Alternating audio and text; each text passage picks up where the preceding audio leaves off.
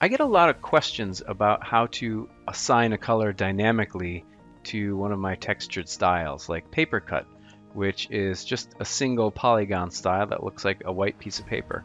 But if you look at the symbol layers, you can see this little lock is unlocked. Everything else, all the graphical layers, are locked, which means they can't change dynamically in the symbology panel. But this guy is unlocked, which gives us some cool options. And you aren't stuck with just white cardboard looking paper here. And I'll show you what I mean. So here's a map with some Crater Lake polygon contours. I'll open the symbology panel and I'll choose graduated colors based on elevation. I'll max this out so we get a lot of color variation.